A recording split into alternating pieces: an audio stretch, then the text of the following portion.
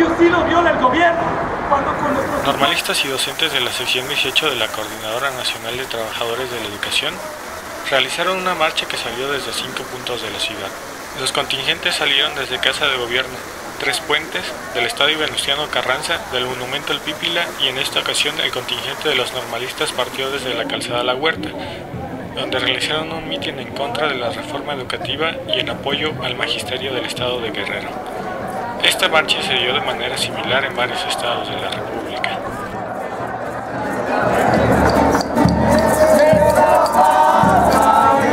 La reforma energética y la reforma fiscal significa mayores impuestos y el gravar a alimentos, a medicamentos, afectando de manera seria al pueblo.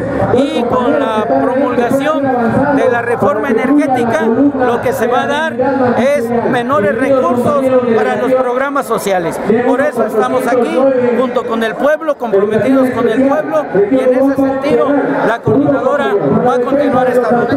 Libertad y tierra, temblarán los poderosos de la costa.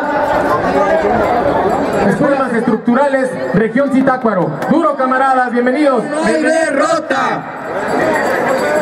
Telesecundarias en lucha. Bienvenidas, compañeras, bienvenidos, compañeros. Reforma al artículo 3 y 73. Duro, compañeros, bienvenidos. Delegación de 176, rechazo a la reforma educativa.